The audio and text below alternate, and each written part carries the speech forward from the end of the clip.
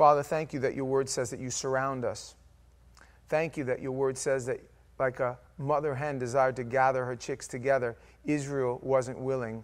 We are. Like hungry little birds chirping, God, not afraid as a man to say, I'm a hungry little chick. And my voice and my prayers must sound like little peepings to you, God. Beep, beep, beep.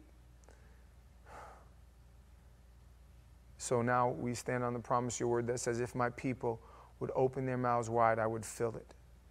Fill us, Holy Spirit. We stand on the promise that your word says, I will give my spirit to my people when they ask. Thank you, God. Show us your word tonight. May we be completely surrendered. As we sang, may it be so. Amen. Question. What do you guys think would constitute obsession? We're going to look at chapter 28 and 29 of the book of Numbers tonight. And I thought about the word obsession because if you look through the book of John, the first 10 or 12 chapters, our Lord Jesus Christ was obsessed, literally, with telling people that he was sent. I've not come to do my will, but him who sent me. I've not sent. He says that word, I'm telling you, it's got to be 30 times in 10 chapters. Like, man, he's serious about letting you know that he's not come to do his own thing, but the will of him who sent him. I think Moses' obsession far exceeded Christ's obsession even with letting something escape him. For in the 31 verses of 28 and the 40 verses of 29, he uses a word. So many times, the only English word that we can use to explain it has got to be obsession. Follow me as I show you this obsession. And the Lord spake unto Moses, saying, command the children of Israel, and say unto them, my offering and my bread for sacrifices made by fire, for a sweet savor unto me, shall be observed to offer unto me in their due season. And thou shalt say unto them, this is the offering made by fire, which ye shall offer in the Lord, 2 lambs of the first year without spot, day by day, for continual burnt offering. The one lamb shalt thou offer in the morning, and the other lamb shalt thou offer in the evening. 1/10 part of the ephah of flour of a meat offering, mingled by meat offering, offering, offering, offer, offer, offer, offering, offer, offer, offering, offer, offer, offer, offering, offering, meat offering, bread offering, drink offering, offering, offering, offering. I haven't even gotten 1/4 of the way. Just look through it later on. Now, we could look at and we could break it down if we wanted to. Today is more of a message and less of a Bible study, I'm sorry. But I sensed, thank you, that the Spirit would have us consider something beside the feasts. We've looked at the festivals many times, and I just sense that the Lord would have us to talk about offering. Offering. Offering. What is it to offer? Well, the word offering in the original language, in the Hebrew, was a word I didn't know how to pronounce, and I didn't want to make believe I did. But the quite literal translation was, it was 3 English words, up in smoke. Just like the Cheech and Chong movie, Up in Smoke. It was consumed completely. It was given over. Nothing left. All done, bye-bye, given out, surrendered, offered up. And I thought to myself, self, are you offered to God? Like these drink offerings and these meat offerings. And I mean, at one point it was like, in verse 5 of chapter 29, he says, and 1 kid of the goats for a sin offering to make atonement for you, beside the burnt offering of the month, and his meat offering, and the daily burnt offerings, and his meat offerings, unto the manna for a sweet savor. In one verse, it's like 6 times, like, okay, I got it. Offering. You guys remember, if you think in New Testament, the 12th chapter of Romans, what does it say? It says, present, offer yourselves a living sacrifice. Paul wrote, I'm already being poured out as a drink offering. in perspective of heaven, earth has this blip. And I love the way my pastor used to put it. You look at your tombstone, and there's your birthday, and there's your death day, and then there's your blip. And that blip is too true, for you are here for so long in light of eternity, because we know as Christians and somewhat intelligent people that time is not circular. There's no circular of life. It's linear. Linear. You know what I meant.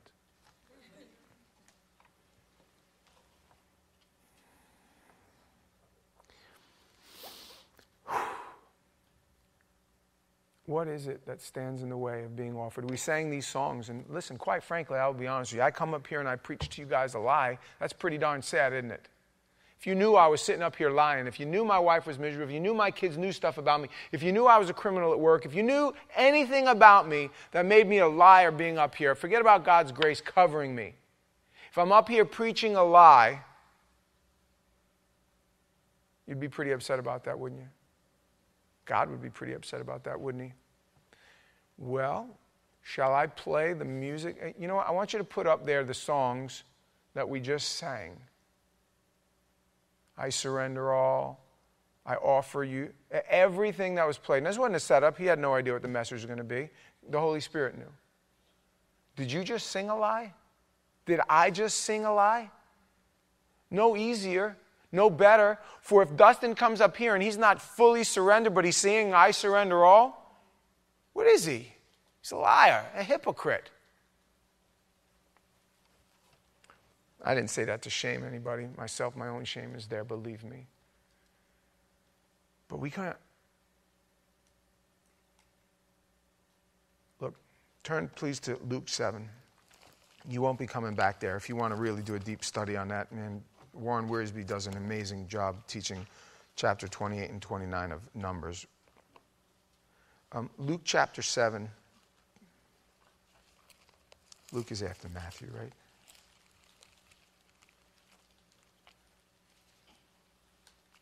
Luke 7.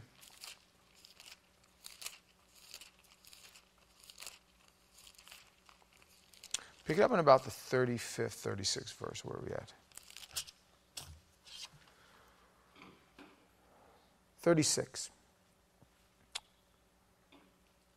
And one of the Pharisees desired him that he would eat with them, and he went down into the Pharisee house and sat down to meat. And behold, a woman in the city which was a sinner, when she knew that Jesus sat at meat in the Pharisee's house, brought an alabaster box of ointment. Please give me your attention. A sinner. You know, a sinner. One of them. She was probably, some would say, a prostitute. She was something dirty.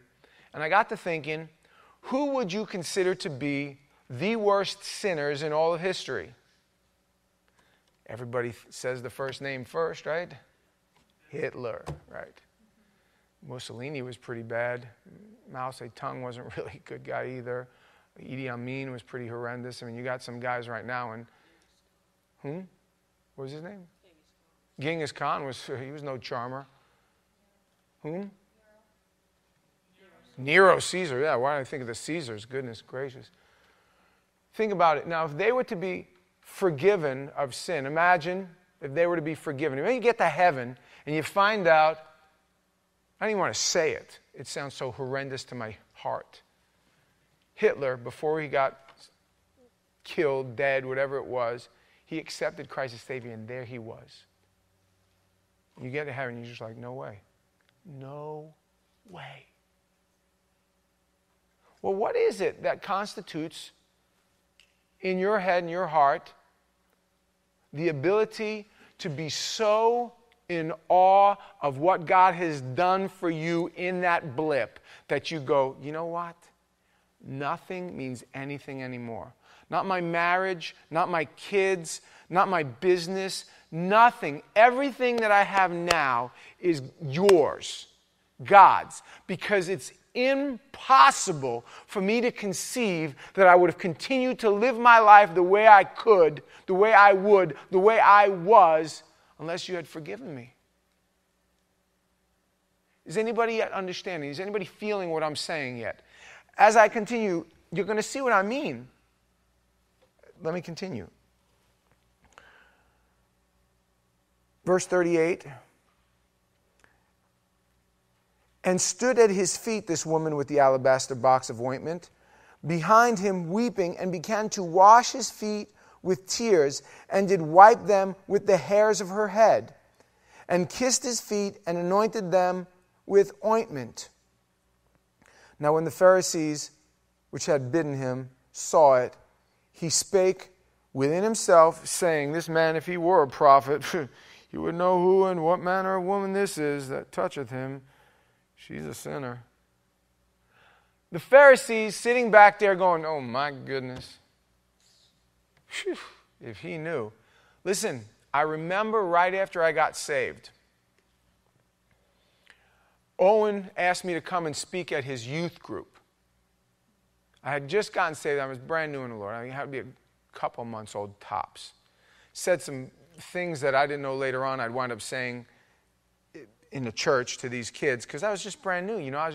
But I remember this one kid, he kind of attached himself to me and he started talking to me. And later on, a couple of the other kids were there like, oh, sorry about that kid. I was like, I didn't understand what they meant at the time. I did not understand. These kids thinking that this other kid was like the social outcast of the church, apparently, and everybody knew it. I didn't know. I didn't care. I thought the kid was kind of simple but nice, kind of like me. And this is the situation. So condescending they were. So religious about their life, these Pharisees were. So sure that if Christ knew where those hands were last, he certainly wouldn't want them touching him. You follow me? And Jesus answering said unto him, Simon, I have somewhat to say unto thee. And he saith, Master, say on. There was a certain creditor which had 2 debtors, and the one owed 500 pence and the other 50 pence. And when they had nothing to pay, he frankly forgave them both. Tell me therefore, which of them will love him most? Simon answered and said, I suppose that he whom he forgave most. And he said unto him, Thou hast rightly judged. You're smart. And he turned to the woman and said unto Simon, Seest thou this woman? I entered in thine house, thou gavest me no water for my feet, but she hath washed my feet with her tears. What hope! It chokes me up. I'm telling you, it grabs me right in the heart. What hope has offered to somebody so foul, so filthy in their sin? What hope this man can rescue me? What hope given to somebody who knows the depravity of their life? A pornographer, a drug addict, a pedophile, a murderer that carries this around in their heart, on their back. You know how many men you have been with. What hope. But something about this man said to this woman,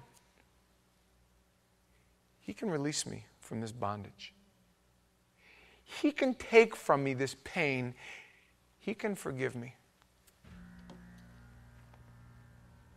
So much so, she didn't care that the religious of the day were there. She goes in there. She weeps on his feet. She wipes his hair. I want you not to forget, this is not a story. This is history. This is reality. This really happened. Thou gavest me no kiss, verse 45, but this woman, since the time I came in, hath not ceased to kiss my feet. My head with oil thou didst not anoint, but this woman hath anointed my feet with ointment. Wherefore I say unto thee, her sins, which are many, are forgiven, for she loved much. But to whom little is forgiven, the same loveth little. And he saith unto her, Thy sins are forgiven. And they that sat at meat with him began to say within themselves, Who is this that forgiveth sins also? And he said to the woman, Thy faith has saved thee. Go in peace. Now, I want to go back now. You got Hitler, Mussolini. What would that man do? That person, knowing that same Savior. Listen, I'm sure, conjecture, sanctified imagination, whatever you want to call it, I'm sure at just the right time, this possessed man, who is Hitler, the enemy withdrew from his spirit to watch his destruction unfold, laughing hysterically at what he had just done. The people he had just destroyed, the lives he had just dismembered. You want to talk about the atrocities. I'm sure that the spirit, the same spirit they say, by the way, a very respected Bible scholar, I think it was even Chuck Smith, has said, same spirit that had possessed Nero possessed Hitler. For the hate for God's people was that intense. Step back out of the man. What woe now upon this man without a wicked spirit to lead and guide him. Now bearing that sin, the spirit of a man that only a demon, the devil himself, the Antichrist, could bear only. Now there is this wretch of a man bearing this sin. What his nights were until he departed to the gate of hell. What fits of wrath. What this man must have looked like. And nay, just for a second, because I felt the Spirit, that man took that same. He held all of that shame and all of that pain and all of that woe and all of that misery and said, my God, why hast thou forsaken me? With that weight so heavy, his heart encapsulated by a explosion. That's what it did to him. I can only imagine. You think that this man, forgiven of those sins, let's say hypothetically again, and I'll say it as a man, I hope not. What if he was? How would this man walk around the rest of his days? How did this woman walk around the rest of her days? And then, how did those Pharisees walk around? I'm about to turn this on you. Just bear with me because I turned it on myself all week. It's your turn. If you are an offering up in smoke, poured out, given over, you know what you've done. You, me, we are guilty of sins against God so atrocious, so horrific, so horrible. And yet a Savior came, forgived you of your sin, and has set you not only free on earth, but offers you a place, an alternate path.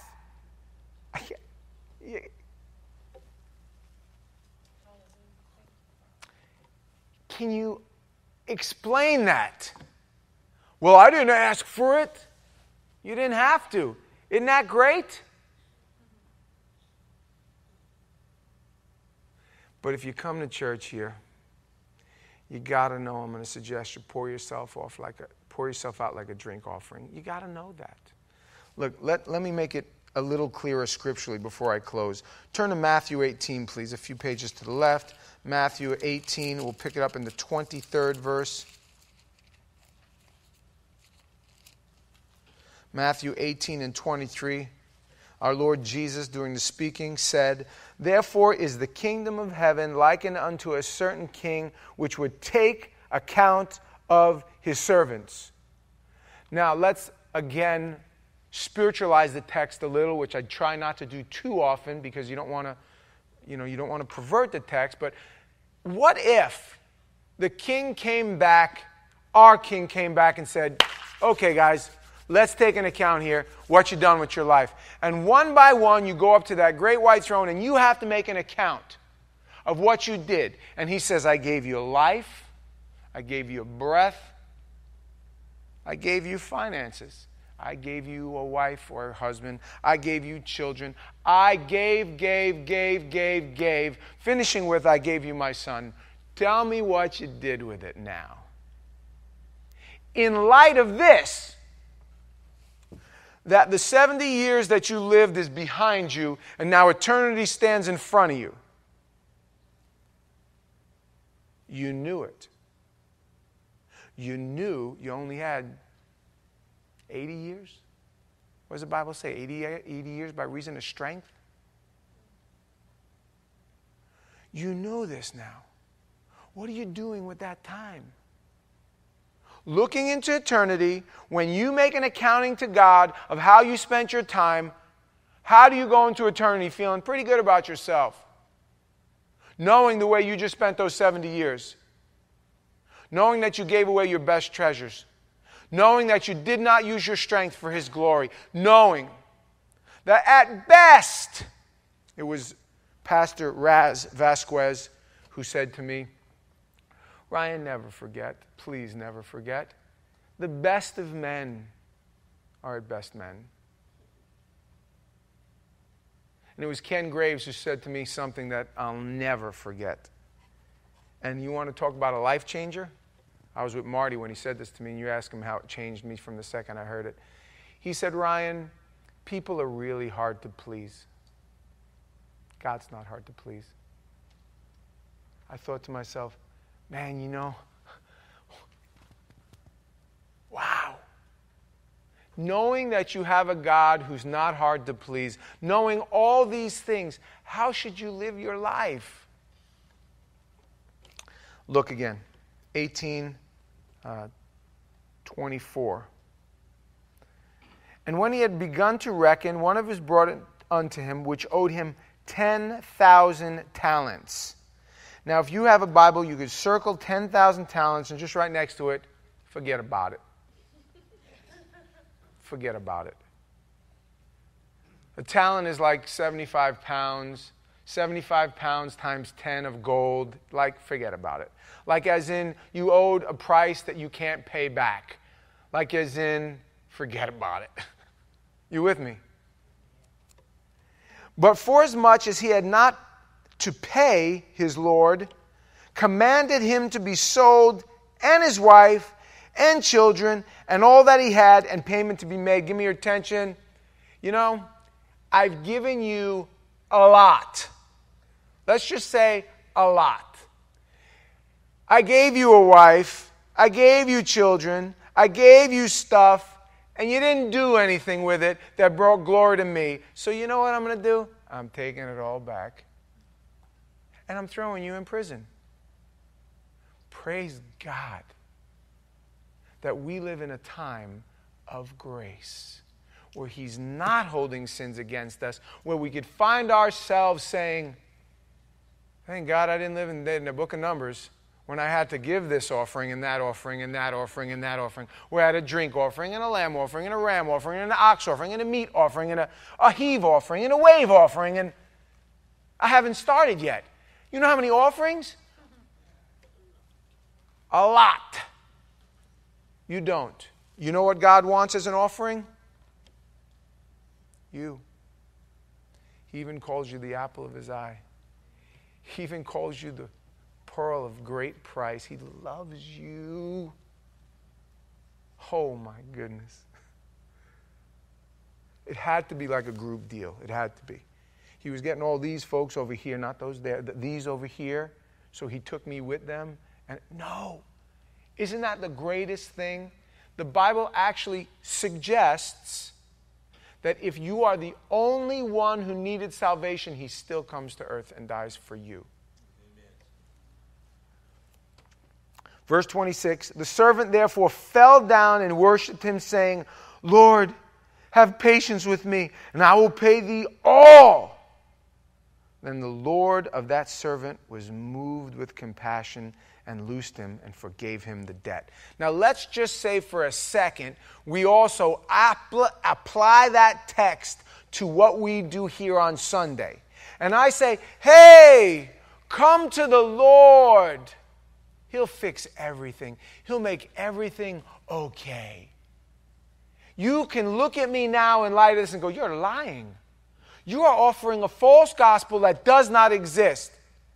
The gospel that does exist is offer him all, because you owe it to him anyway. You want to be forgiven of your sins? Offer him all. Now, praise God that he doesn't come like that. Praise God that he says, no, I will woo you. This is so insane. Let me explain something to you. How insane this is. Let me see. I can't save myself, but he offers me a way. I'm moving further away each day. He's walking toward me every day, closer and closer and closer. He touches me, woos me with bands of love, cords of graciousness, hope, and I go, I don't know if I should. Like,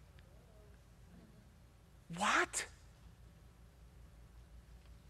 There's some exchange here that hasn't met my heart yet. And I don't know. If I was walking this way, Lord, why are you following me? Let me go. He goes, no, I love you too much. Wait a second. You have all this to offer me. It's like kids. This is my wife. Ready? Here's my wife. What do you want for dinner? What do you want for dinner? What do you want for dinner? What do you want for dinner? Okay, I'm going to make you this, you this, you this, you this. And they go, I don't want that, but you asked for it. But I don't want it now. I want what he's got. I want what she's got. And the Lord's like, are you kidding me? My wife is like, you know what? You make your own dinner. The Lord Jesus never says that. You know what he says? I will make you something else, no problem. Now, wait a second. Let me get this straight. You're feeding me what I need, what I desire, what I want, what I so desperately need. And now I'm going to tell you how to give it to me. And you're okay with that. You know what I'm saying? Like, dude, in light of where I am now in Christ, to light where I was, he knew I needed him to do that. But he shouldn't have had to do that. I should be able to weigh my own sin and go, are you kidding me? This is a no-brainer. I owe a debt I can't pay. He's willing to pay a debt he don't owe. Sounds like a winner to me. I'm a businessman. Buy low, sell high. Now, the guy was just forgiven 75 talents, Cindy. What do you think he's going to... Did I say 75? 10 talents. 75 times 10. What do you think this dude's going to walk around with? Talk about the way to Hitler. Talk about the sin of the world. What do you think this dude's going to be like after this? The most graceful, loving, surrendered, whatever you want, God. He's going to see somebody else. They're going to cut him off in the car, and he's not going to, he's going to be like, hey, no problem. Right?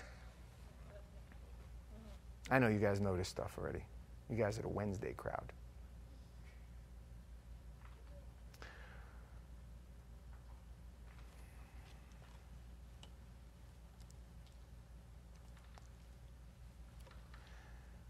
Then the Lord of that servant, verse 27, was moved with compassion, loosed him, and forgave him the debt. But the same servant went out and found one of his fellow servants, which owed him 100 pence. You could circle that word and write $5. $5. 100 pence. $5 to our day and age. And he laid his hands on him, took him by the throat, saying, pay me what thou owest me, or pay me that thou owest. And his fellow servant fell down on his feet, besought him, saying, have patience with me, and I will pay thee all. And he would not, but went and cast him into prison till he should pay the debt. Are you kidding me? Are you serious? So when his fellow servants saw what was done, they were very sorry, and came and told unto their Lord all that was done. And his Lord, after that he had called him, said unto him, O thou wicked servant, I forgave thee all that debt because thou desirest me. Shouldest thou not also have had compassion on thy fellow servant, even as I had pity on thee? And his Lord was wroth. I love that word. Reminds you of something foaming, right? It's like a dog wroth. And delivered him up to the tormentors, till he should pay all that was due unto him. So likewise shall my heavenly Father do also unto thee, if ye from your hearts forgive not every one of his brother their trespasses. Please give me your attention. Who did that? It was you? Nice. Good job. See, you come here, you don't have a lot of people, we get sound effects. Now, I don't want to shake anybody's salvation or anything like that, and I'm not telling you that because I believe I'm a once saved, always saved type of guy.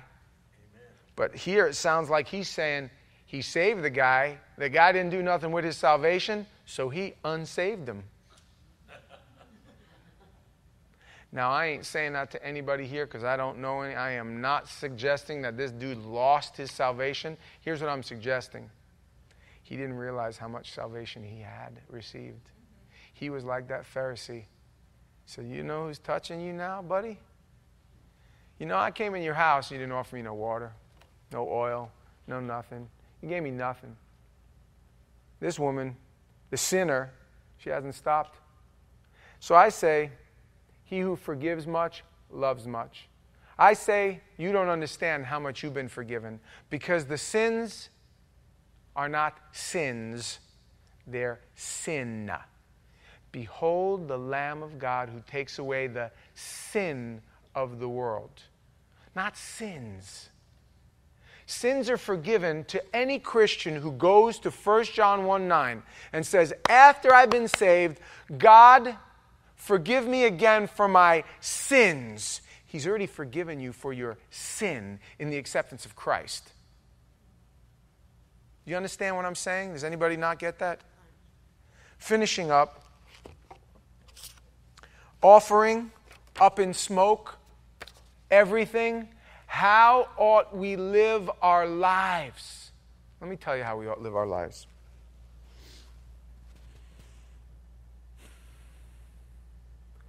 Everything that you have in your possession must be permeated with Christ. Everything. If you are here and you know that there is an area of your life, whether it be your business, your relationships, your sexuality, your children, what have you not completely given over to Christ? In light of this, it don't matter how much you really do anyway from here on out. You're going to stand at that great white throne judgment, and He's going to say to you, what did you do with what I gave you? And the only thing you're going to have time to do is take every crown, throw it at His feet and go, nothing, God, I did nothing. Nothing.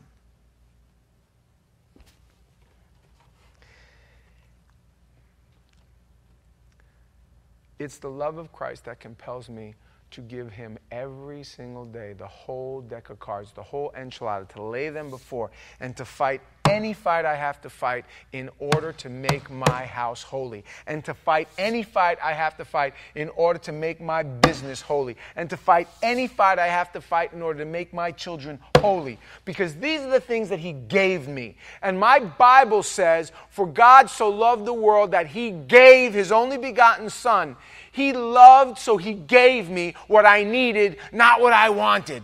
I was running in the other direction. Thanks anyway. I got a great feast for you. I got a great banquet. Why don't you just pull up and eat? No thanks. I'm busy. I got pig slop to eat. Like, you're going to get indigestion, spiritual indigestion from that pig slop. Come and feast. Nah, it's okay. Then you tell him enough, no, you go, you eat the pig slop, you wind up spiritually indigestion, you wind up burdened, bummed, beat up, beat down, you name it, and you come and say, would you take me now? And you know the only thing you see and hear is, you see all elbows and knees running to you. Are you kidding me? With all that gone on, and I've given you straight Bible tonight, let me tell you something. Here's my prayer tomorrow morning when I wake up in light of what I preached today. What have I not given you? What more? Tell me what. And we're not talking about praying. Well, I'm going to pray an extra half hour. I'm like, listen, keep your prayer. I got a better idea. Instead of praying for the extra half hour, call up your long-lost brother, cousin, sister that doesn't know Christ and say, hey, I just want you to know that Jesus loves you. Oh, I hate that guy. He, she.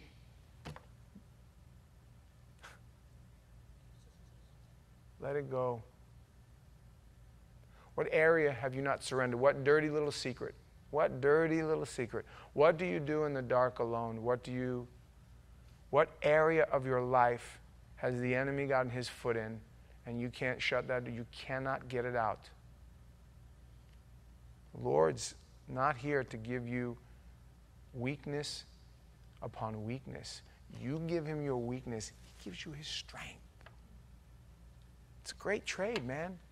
It's not only do you get heaven, but you get strength on earth.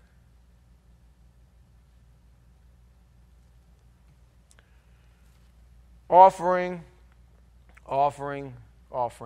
Would you come and play a song that has something to do with offerings? Got something? I ain't got nothing.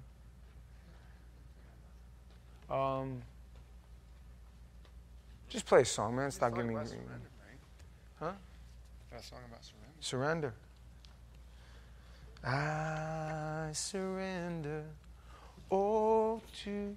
Listen, sing it, not just like you mean it, but like you want to mean it. Let me pray, and then Dustin, closing song, please. Father, I thank you so much for the vision of how much I've been forgiven. Hitler, he ain't got nothing on me, God. I am foul and weak and dirty and hurting and in pain. For your word says that you made the eye and the ear. And you also, your word says, does he that not madest the ear, shall he not hear you? He that madest the eye, shall he not see you? God, I hate that verse. I hate that verse. Because that means you've heard everything I've said and seen everything I've done, and I don't want you to see. I don't want you to see me, and I don't want you to hear me. I want to be holy. But I don't want to act holy. I just want to be holy. Oh, God, help us. These things that I desire to do, I don't do. And that which I don't want to do, that I wind up doing. Who can rescue us from this body of death? Thanks be to God. Thank you, God, that you are hope, that you are light, and that you are freedom, and that you are forgiveness, and that you are strength. Thank you, God. Thank you. As we sing, help me to sing like the saved, like the redeemed, the song of the redeemed. You reign. Glory, glory, you reign. Amen.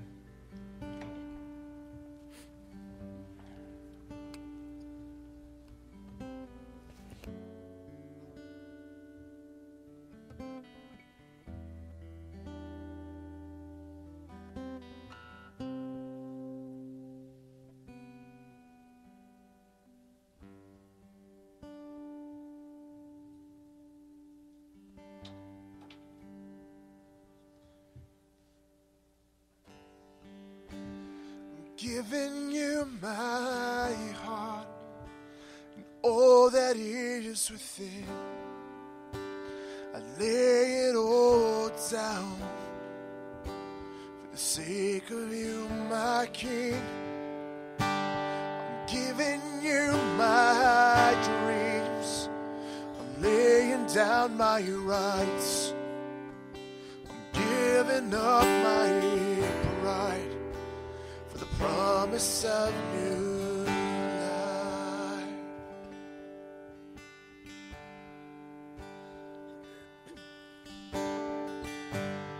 I'm giving you my heart and all that is within. Lord, I lay it all down for the sake of you, my King. I'm giving you my dreams. I'm laying down my rights. I'm giving up my pride for the promise of new life.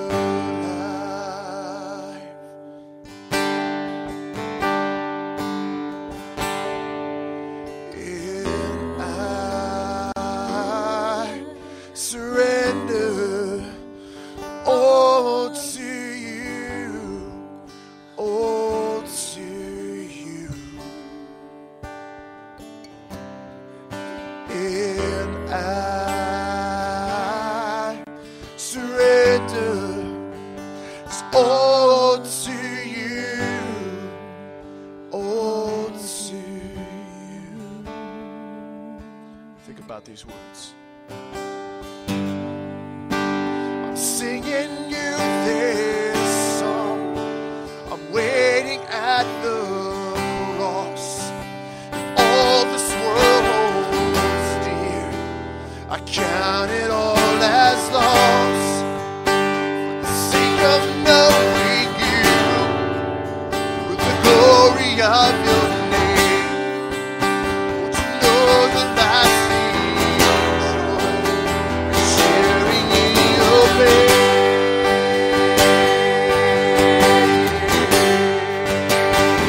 Yeah. And I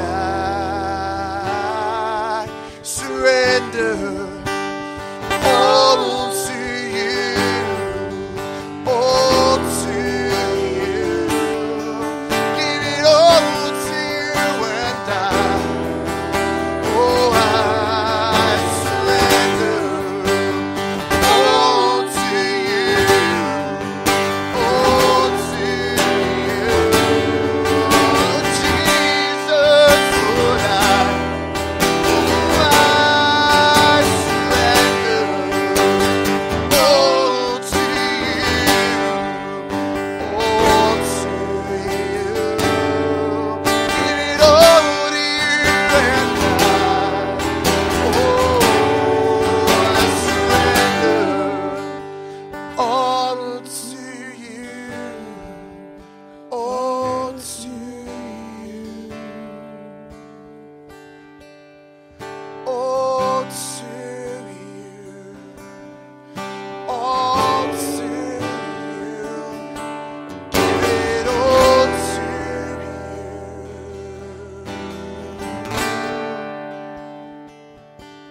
Give it all to you.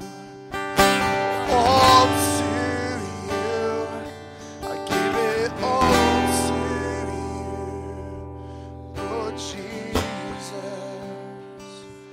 I surrender all to you, for there is none like you.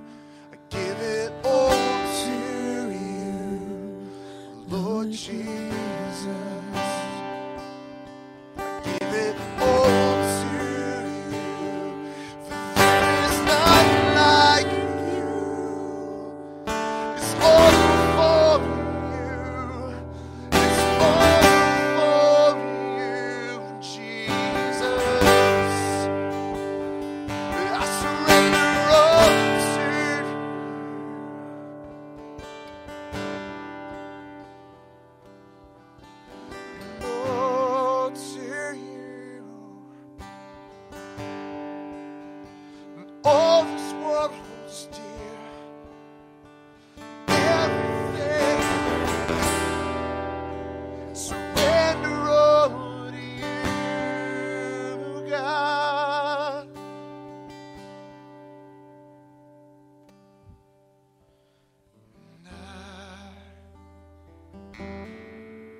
surrender all to you, all to you.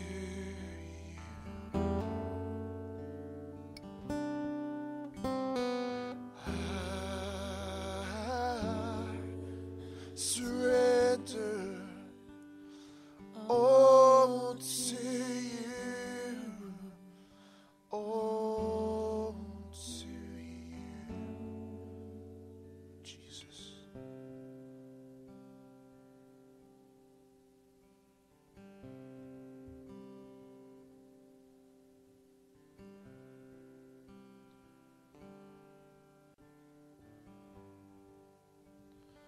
Lord, help us by your Spirit, we pray. That the first thing that we do when we wake up in the morning is we seek your face. We humble ourselves.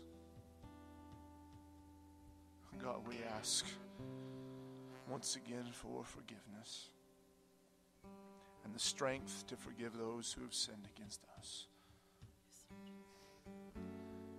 God, I have been forgiven so much. Who do I think I am not to forgive others?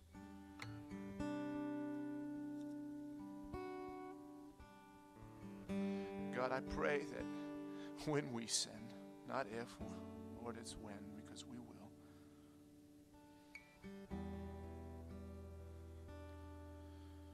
Or that is when someone sins against us,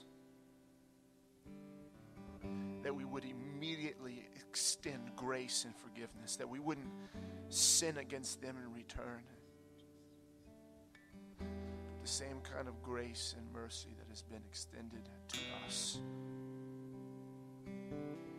we would offer to all.